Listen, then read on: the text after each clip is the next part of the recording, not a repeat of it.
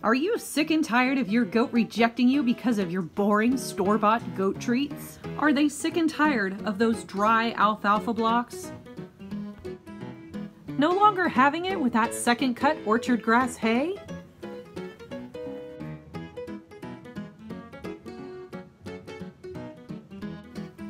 No longer giddy for grain?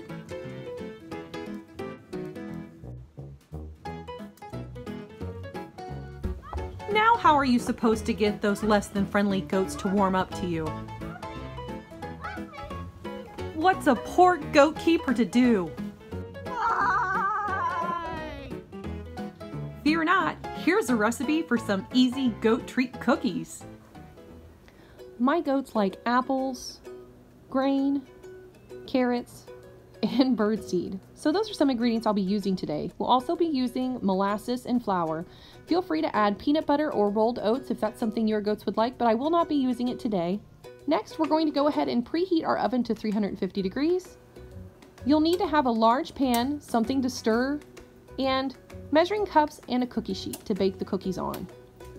Now it's time to mix all of our ingredients together. I found during this recipe that it would probably be a lot easier to add all of your dry ingredients first, including the flour, and then adding the molasses, which would make the mixing process a little bit easier. I'm doubling this recipe because I have a lot of goats, so feel free to double, triple, or reduce in any way that you see fit.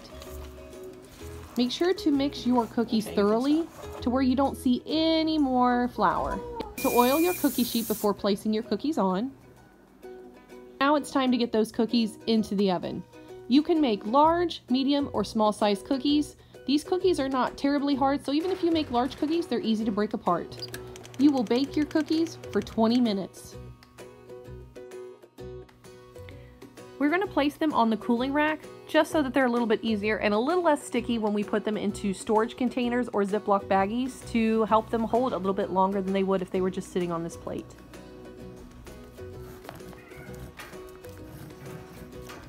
I think it's safe to say that this is goat approved.